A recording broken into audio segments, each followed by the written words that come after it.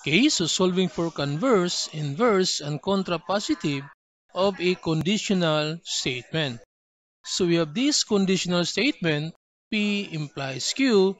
So the converse of this conditional statement, that's Q, implies P.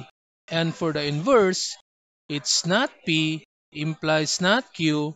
Then the contrapositive, it's not Q, implies not P. So we have this conditional statement. If two angles are congruent, then the triangle is an isosceles triangle.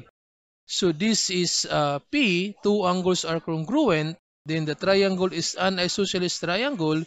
That's our Q, and that's implies. So P implies Q. Then to get the converse, this conditional statement, we have this Q implies P. So the statement now, that's if the triangle is an isosceles triangle, then two angles are congruent. So this is the converse.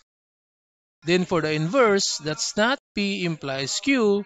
So the statement now, if two angles are not congruent, there's a negation, then the triangle is not an isosceles triangle. So this is the inverse. And to get the contrapositive, so that's not Q implies not P.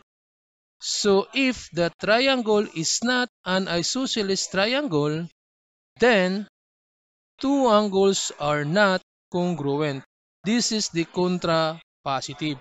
So this is how to find the converse, inverse, and contrapositive of a conditional statement.